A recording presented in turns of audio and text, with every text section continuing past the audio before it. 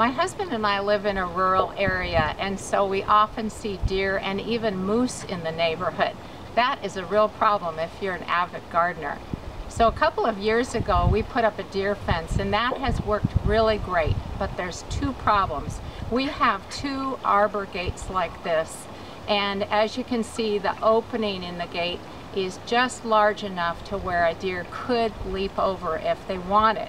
A couple of years ago, a friend of mine gave me a great tip, which is to hang a wind chimes or something in the opening, and that movement actually startles deer, and it works great during the garden season for keeping them out.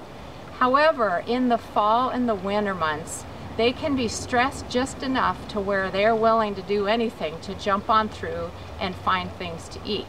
So I want to show you what I've done to keep them out during the colder months of the year.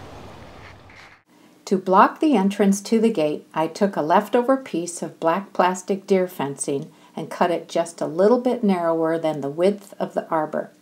I used 2 pieces of metal conduit that are a few inches longer than the width of the arbor. Then I attached the deer fencing to each piece of conduit using black plastic zip ties. Now it's ready to use. I fit the unit into the arbor, wedging the conduit within the frame of the arbor so it can't be pushed through the opening. I only have to use it during the late fall and winter months, and it's pretty simple to remove should I need to go through a garden gate, although I have other ways of getting into the garden, so it's really not an issue. So this is what it looks like hanging up, and as you can see, it does make a solid barrier that deer and moose cannot push through, especially during the time of year when they're being most persistent about trying to get into your garden. If you have a similar problem in your garden, you might give something like this a try. Happy gardening!